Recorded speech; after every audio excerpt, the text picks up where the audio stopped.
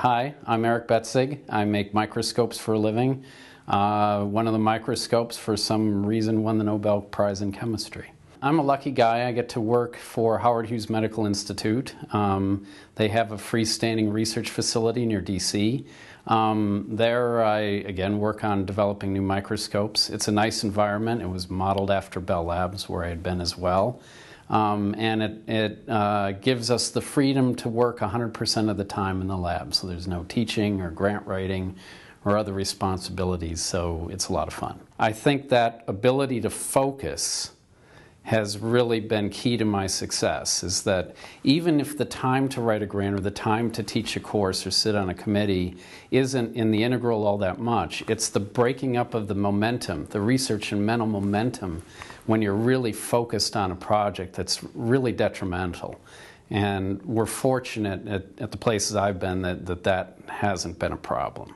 By the standards of many Nobels, this one came real quick, right? Because the modern forms of super resolution, the STED that Stefan developed, and then the PALM that I developed based on the single molecule work at WE, all of those things are really, I'd say, real tools only in the last decade. So they're babies by Nobel standards.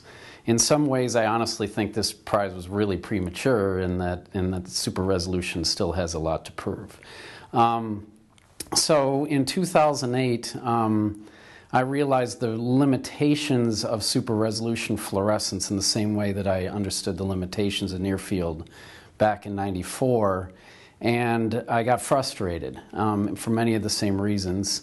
And I decided that, many people jump into the field by this time, and I don't like to work in a field where I'm bumping elbows with everybody else. I like to have my own space, and so I dropped super resolution at that point and started working on another idea that I had pitched before Harold and I latched onto the PALM, and that's developed into a very fast 3D imaging system for living cells that increases the speed of live imaging by about the same order of magnitude in the time dimension that PALM did increase the resolution in the spatial dimension.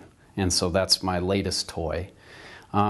We published that paper in October, and now I'm basically view that in the rear view mirror, and one of our big areas now is adaptive optics for microscopy, that steal as much as we can from the astronomers and learn how to take cells away from the cover slip because they didn't evolve there, and be able to apply these high-speed tools and these super resolution tools inside whole living organisms. But we need adaptive optics to make that work. Just as the atmosphere has differing refractive indices that scramble the light rays from distant astronomical objects and create an aberrated image in the telescope, the fact that you have to have heterogeneity in biology, that mitochondria and nuclei and proteins and lipids and all these things have different refractive indices and scramble the light like the water on your car windshield before you turn on the wipers.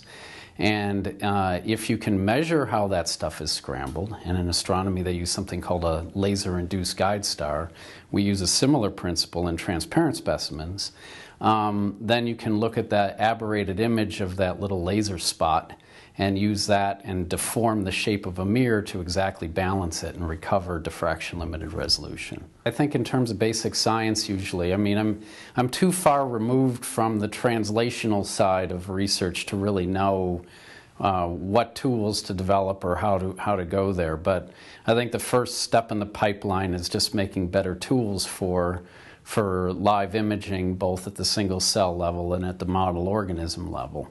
And at a certain level, I really feel like we are on the cusp of really being able to get a real quantitative grip on cell biology, because we have not only now the optical tools to be able to see fast and to see at very high resolution, we also have genetic tools, this CRISPR-Cas9 system that allows you to have expression of fluorescent proteins at levels that are equal to what they are in the normal wild-type state. Before, we were looking at highly overexpressed cells, and we were looking at them with damaging techniques like confocal and two-photon. But now we can finally see the cell on its own terms. And I think this is going to really change our understanding of cell biology. And this plus the missing link in all of this is bioinformatics, is that the modern microscopes like the lattice microscope, our high-speed imaging scope, generates data so fast that we have 300 terabytes stored on drives, and most of it unanalyzed. In a week, it's easy to get 10 to 20 terabytes. And so the problem of even navigating the data, leastwise quantifying it, is, I think, still the missing link that the research community has to figure out. I feel that if we just publish a paper on the technology, that in itself is fairly useless. The only way that you have a real impact if these things get used by biologists and can answer real questions. So it's critical to me to try to find ways of getting over that valley of death from an initial technical concept to something that can be broadly used in a turnkey fashion by many biologists. And that's not an easy problem, but we're trying a number of solutions. One at Janelia is we've actually developed an advanced imaging center inside of Janelia so biologists can do a very simple 2-page application, apply, come for a week or two at a time and do their experiments at Janelia with these advanced scopes. For people who have the technical chops to build their own, we supply all the drawings, all the code, all the wiring diagrams, etc., alignment guides, so that they can build their own.